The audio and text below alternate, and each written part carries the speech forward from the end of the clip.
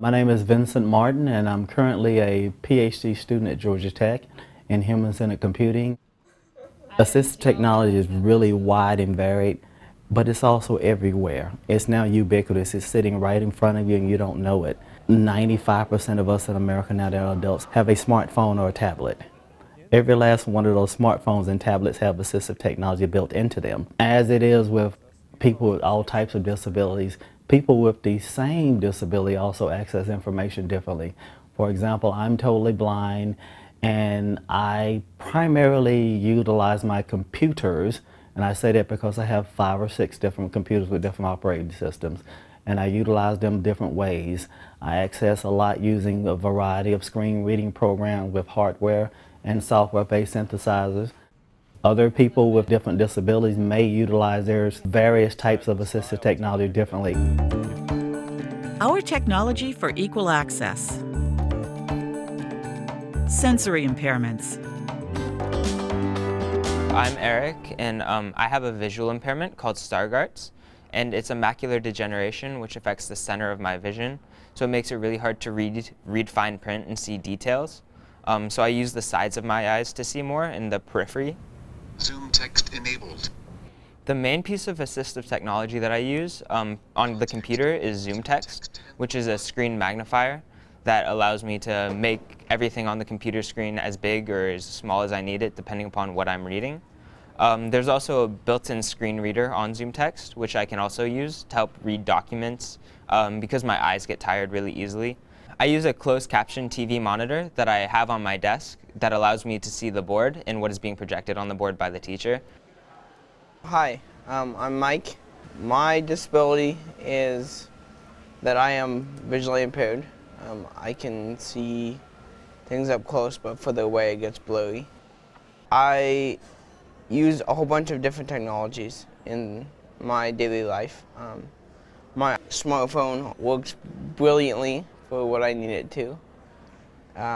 It has a whole bunch of different apps on it that will help me in my day-to-day life. I have Voice Stream Reader, which is an input app, so you can switch over different types of media, and it will allow it to be read aloud to me. Lyceum Tuesday, July 19th, 2000, 16:50 p.m. And that's what the sign says. Scanning is very important for somebody with a visual impairment because there are a lot of printed materials in the world in general that are very not visually impaired friendly or not blind friendly. Hi, my name is Jesse, and I'm a fourth-year student at the University of Washington, majoring in informatics with a minor in diversity, and I get to find myself as SCAF. So the assistive technology I use on the cookie implant, which is my own personal device I need to hear. I also use an FM system which I give it to my professor so that I can hear the professor more directly through my cochlear implant. It's like a microphone. And the last accommodation I use almost every day is called CART, C-A-R-T, which stands for Communication Access Real Time. And so what it is a captioning device, like real-time captioning, that I can read the transcript on the screen while the professor is talking in real time. Mobility impairments. Hello, my name is Cameron, and I have a disability called cerebral palsy. It affects me because my legs aren't able to work as well as others, and it's not as efficient. In the course of my day as a student, I use technology such as Dragon. And Dragon is basically a speech input system that will write for me as I speak into it, and that helps me become more efficient. This is an example of how I use Dragon. REM sleep. is when the body goes through multiple stages. REM sleep has 4 stages.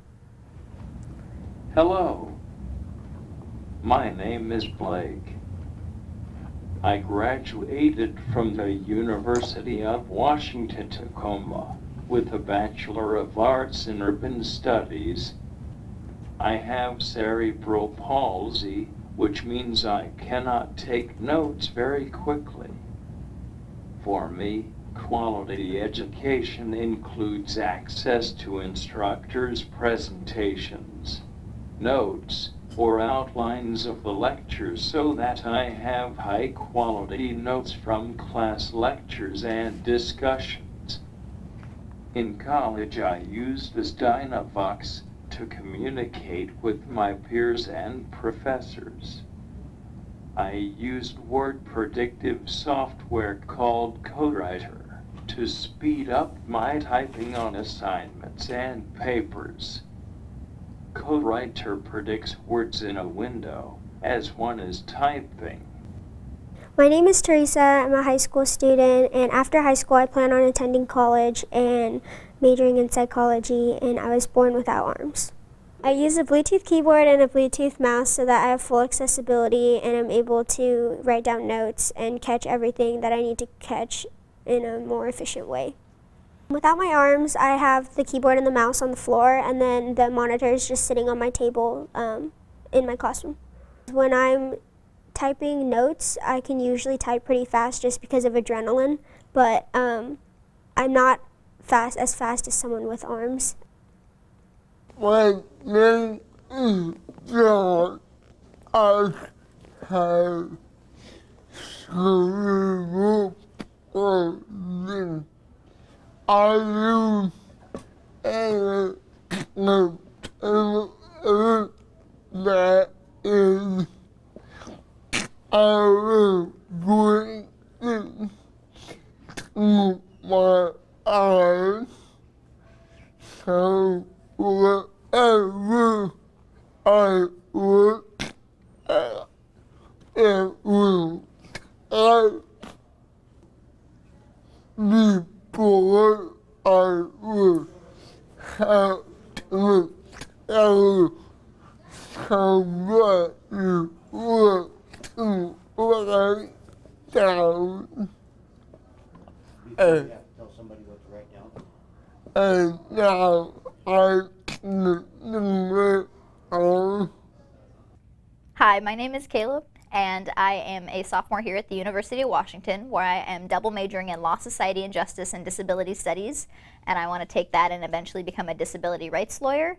And I was born a congenital amputee, missing 3 of my limbs. I use a Surface Pro 3 as one of my assistive technologies. Most people wouldn't necessarily see that as an assistive technology since it's something that many people in classes have. But for me it is an assistive technology because it's lightweight enough that I can lift it myself, which is very nice. And it has a keyboard that is smaller, which is also something that's nice for me since I do all my typing with a single hand rather than having 2 hands. Learning disabilities. Hello, I'm Matthew. I have ADD. I have mild ASD, and I've been diagnosed with mild Asperger's. I use CodeWriter. It's a word prediction program. There's 6 words you can choose from by hitting the number key. It's the word you select out. I would use it mostly in my classes for like very important papers where I definitely would need to get the grammar correctly. Or the words correctly as well, depending, because I struggle with spelling at times. I am Jada. My disability is ADD and dyslexia. So with ADD, I have a hard time sitting still for a long period of time. I use a document scanner. The scanner helps me by actually reading the content that is on a book instead of having read it by yourself. So with this scanner, you set it up and then you launch the program that is in the computer. Then you can highlight or have it read to you. Even though like I'll study them and study and then study, I tend to forget. This will help me by making it easier so that I can have the digital copy of it on the computer and have it read to me, and then I can start writing notes along with it as it's like reading it to me. Just depending on your disability, it really depends how you learn. I'm still definitely trying to learn about my disability a little bit more too. Final thoughts. The one thing I would say about assistive technology is that don't be afraid to try it, especially in high school and middle school, because there are so many different options out there and there are so many new things that if you just stick with what you have, you might not be doing it the most efficient way possible, so that when you go to college and your future careers, you'll know everything that you need and the best ways to get everything done. My name is Cheryl Bergstaller, and I direct Accessible Technology Services at the University of Washington in Seattle. Our services also reach out to our branch campuses in Bothell and Tacoma. It's essential that people with disabilities have access to assistive technology, but that's not the end of the story. In order for them to be effective users of technology, the technology that other people develop, like websites and software and PDF files and so forth, must be designed in such a way that they can use it with their assistive technology. For more information about IT accessibility, consult uw.edu/accessibility. This video presentation was created with funding from National Science Foundation grant number CNS-1042260. Copyright 2017, University of Washington.